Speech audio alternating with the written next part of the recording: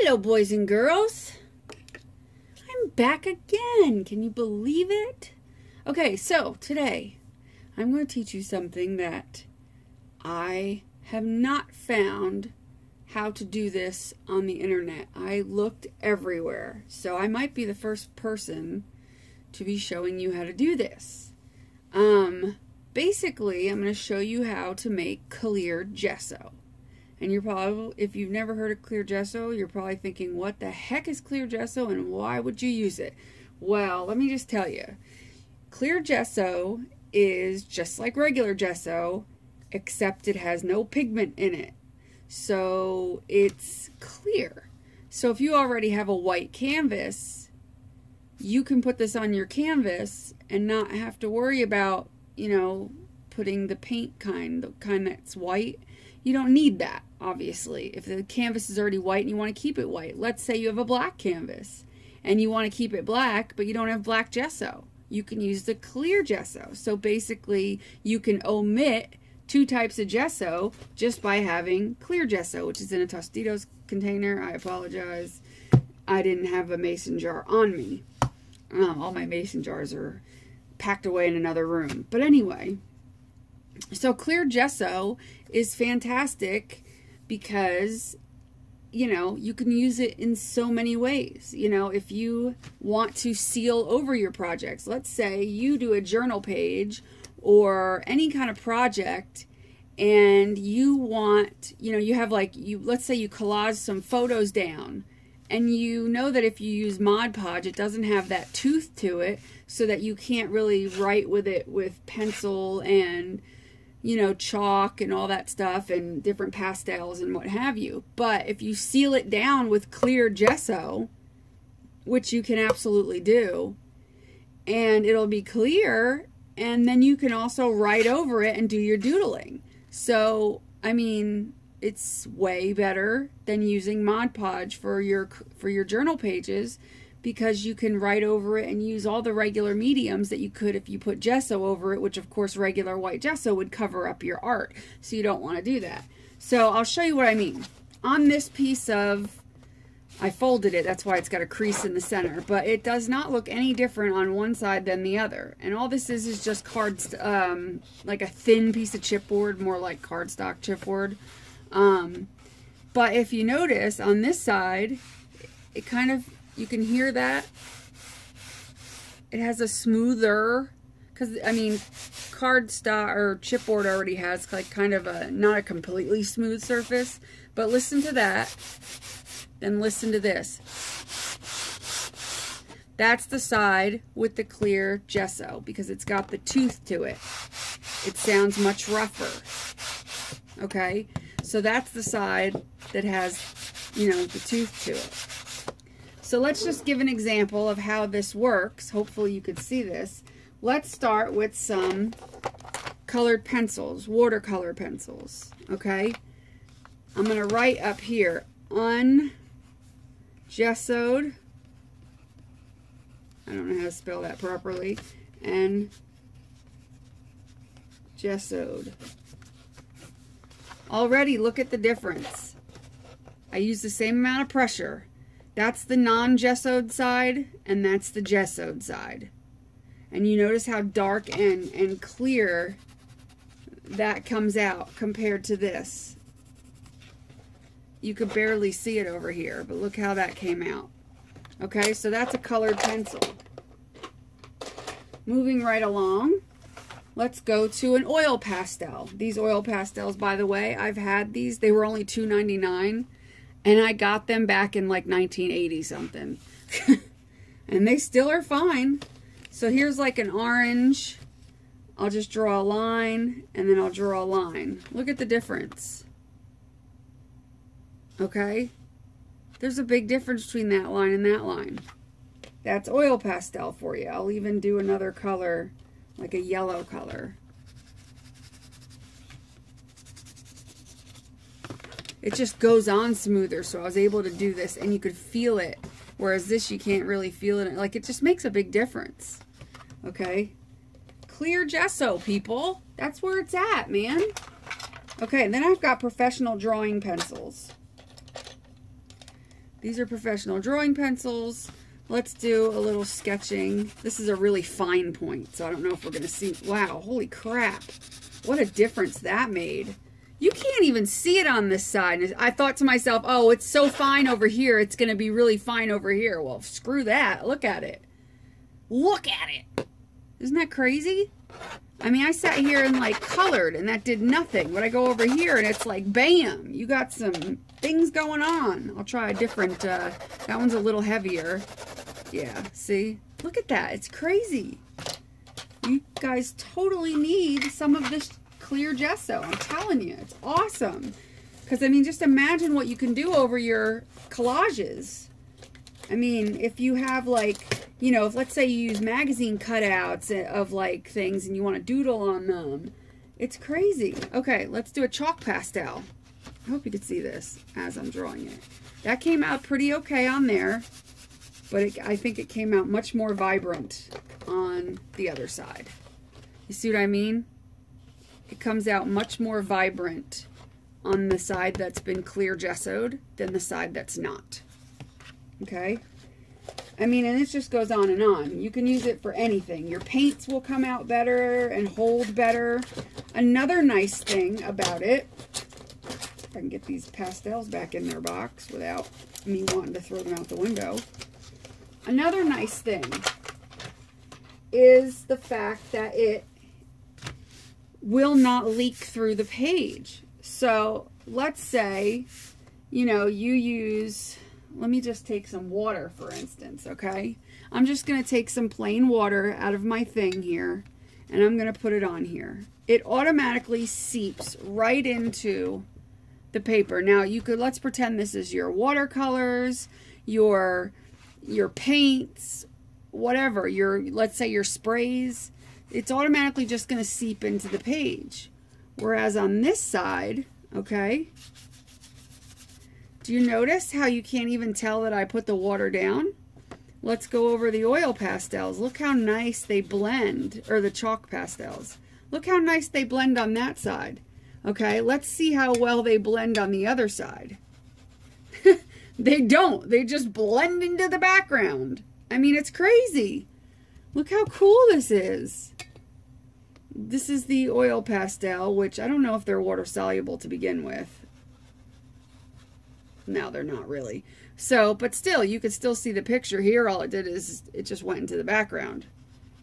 Yeah, oil pastels are not. At least not those. If I used my gelatos, it would be different. Okay, let's show the colored pencil. Look at that. It just blends and drips right down. Let's show it on this side, which is just a small line. Yeah, it just disappeared and then it soaked into the thing. So you see what I'm saying? Look what you can do with clear gesso.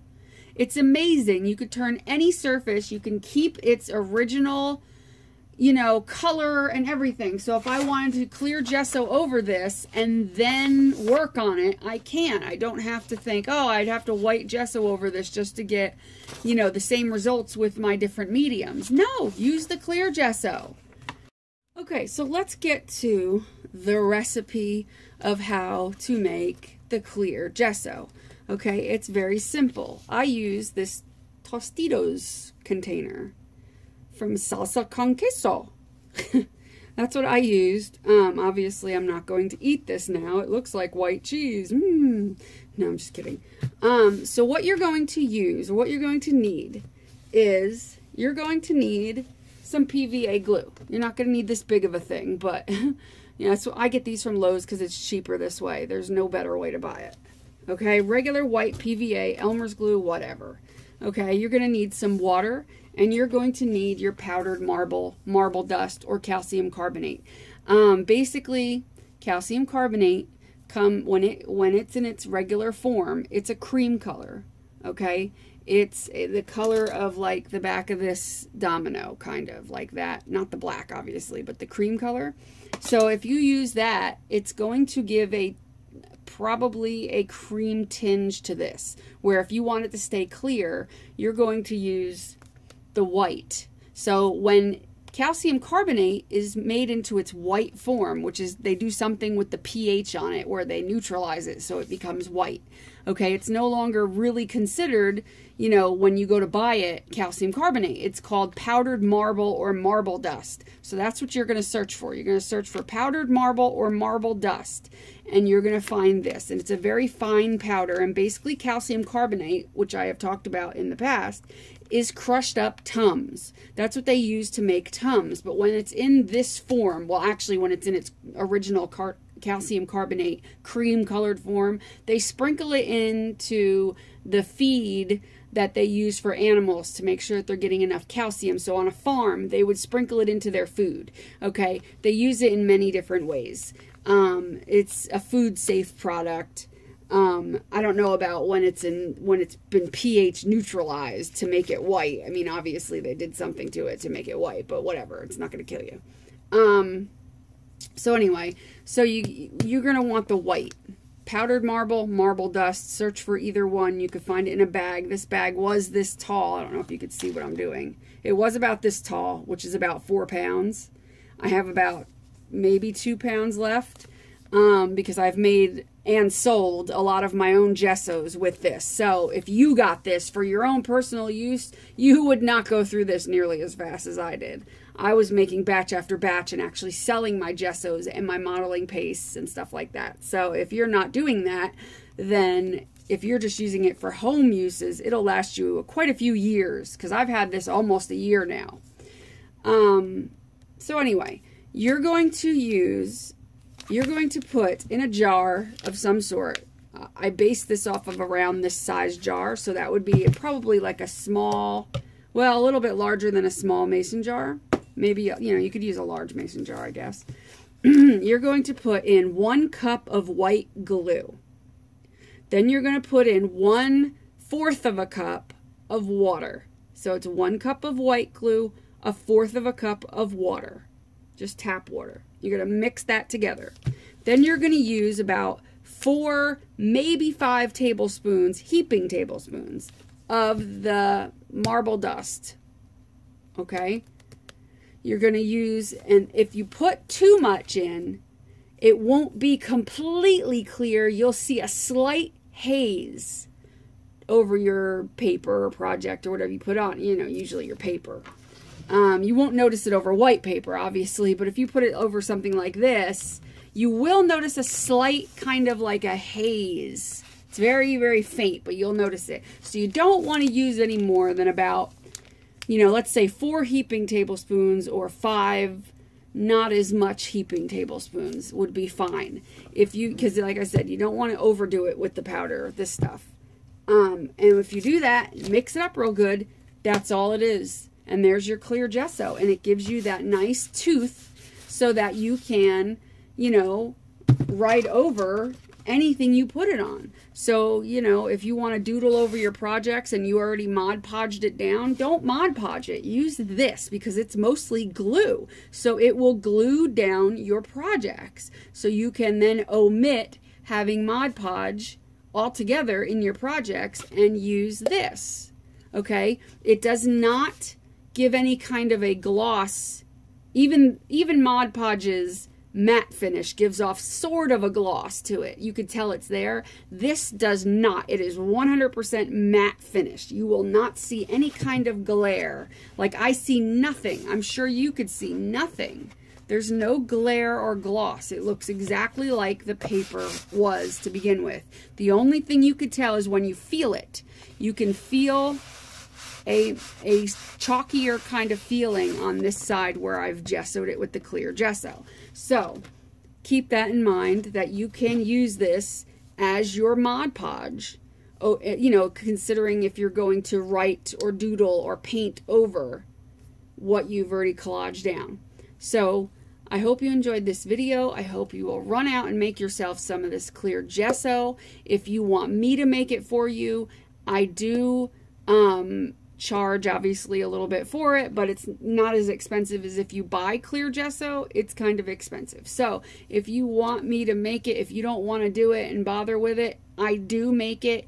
I do sell it. Just message me here on YouTube, or you can email me, and I'll write my email down. Oops, I don't know why I'm writing the wrong email. Anyway.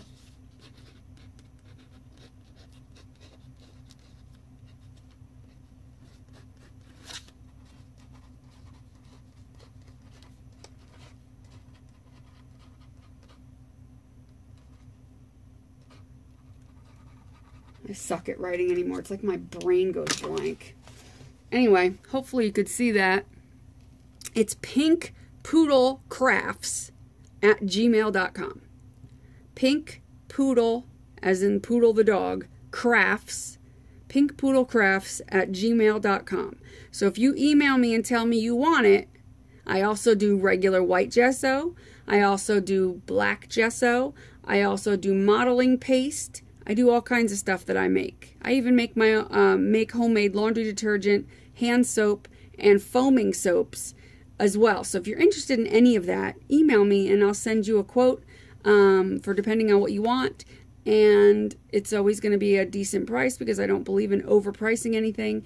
So yeah, so just shoot me an email and I'll kind of, you know, help you out with whatever you need.